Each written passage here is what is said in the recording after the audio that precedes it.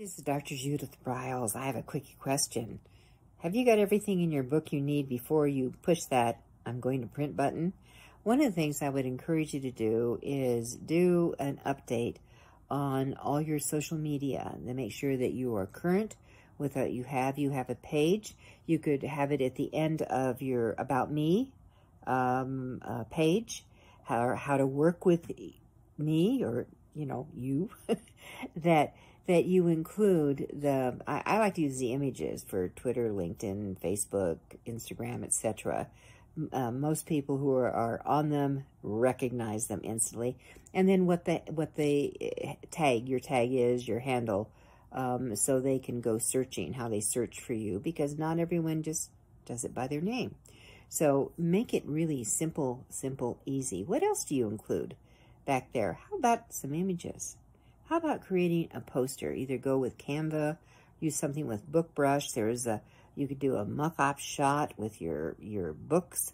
If you have multiple books, how about having them all together and across to remind your readers that you're just not one book person, or that what's the next book coming. Or you should even kind of do, a fan thing, what we call a comparable poster. If you're a fan of Nora Roberts, it's time to discover you and your book. Or it could be, a well-known business author. If you like the wisdom of John Maxwell, how about discovering the sage advice of you? All right, so there's much that you can do. It's going to be, in most cases, it'll be in a gray scale of some sort, black and white. Doesn't matter. Color adds a lot in expense in printing. But they have it because the images stick.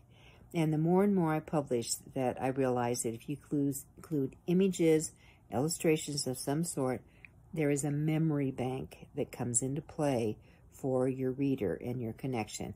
And that's a good thing. This is Judith Briles. Do follow my other YouTubes, become a regular subscriber, and let others know in the writing and author community. Here's to your author success. I'll see you next time.